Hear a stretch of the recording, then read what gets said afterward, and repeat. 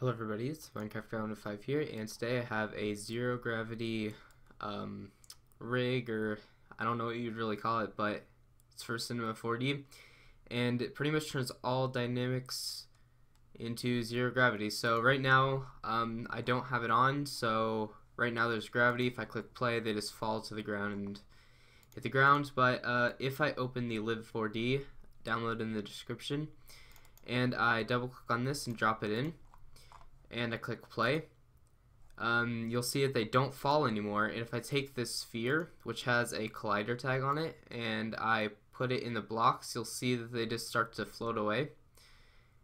And you can go quickly and make them go faster. So yeah, it does what it says, zero gravity in Cinema 4D.